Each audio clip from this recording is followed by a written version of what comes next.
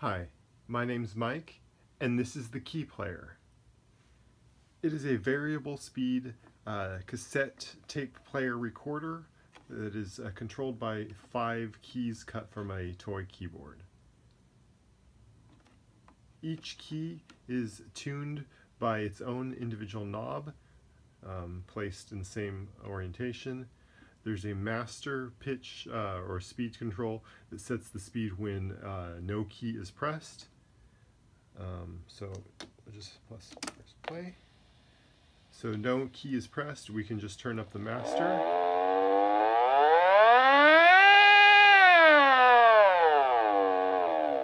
So you turn it just down just to stop. And then the first key is tuned here.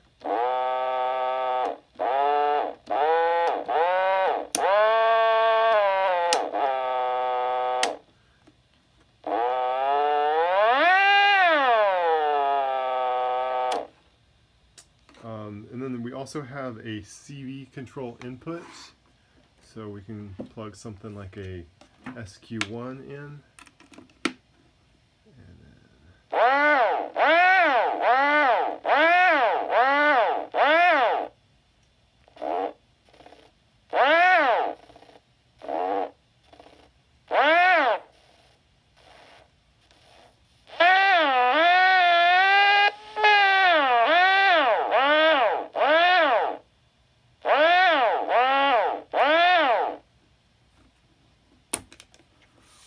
This is all controlled with a PWM or pulse width modulation board. It's pretty simple. There is just a power in and a motor out, and that all is wired right in here.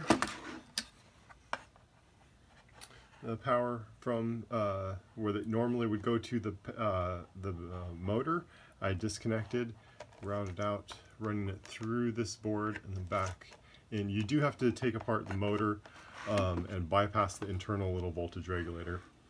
Off from that, this one control sets the speed. So that's basically all we're doing. I'm just tapping into that one control for all of these other keys.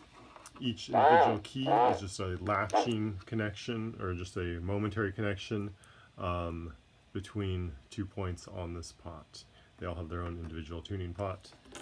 For the CV input, it wires in through a trimmer here, and then in through a little DIY vactrol, an LED with a resistor that goes to a light dependent resistor that's wired back to the same 2 points, same 2 control points on that speed adjustment on the PWM board.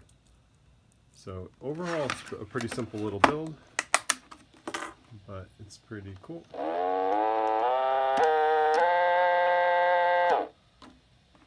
right, thanks for watching.